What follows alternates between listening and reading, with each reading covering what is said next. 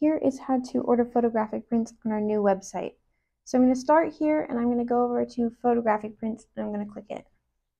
This is going to take me into my photos, and you can see over here on the left all of my collections are there, and I'm going to go ahead and I'm going to find the one that I want, and it's going to bring up my images, and I'm just going to go through and I'm just going to click on each one and select it for each one that I want printed. And then over here on the right hand side you'll see all of our sizes. Make sure that you are on the correct drop down menu, so I'm going to make sure I'm on photographic prints, and then I'm going to hit that plus button and add it to my cart.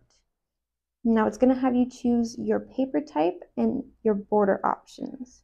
This is where you would add a white border if you want that, and if you want to change it from matte, you can change it to glossy. That's where you would choose that. Now you can choose that for each photo, or you can go same for all. So I want all of mine to be matte, no border, so I'm just going to click same for all. Then I'm going to hit checkout.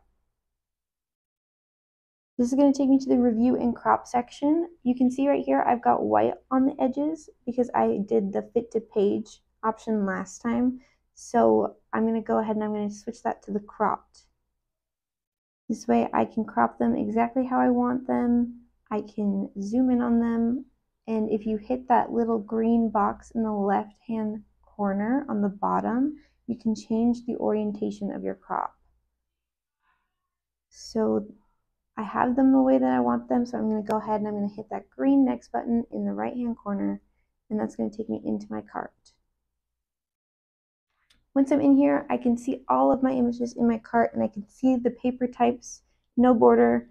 You can either check out or continue shopping.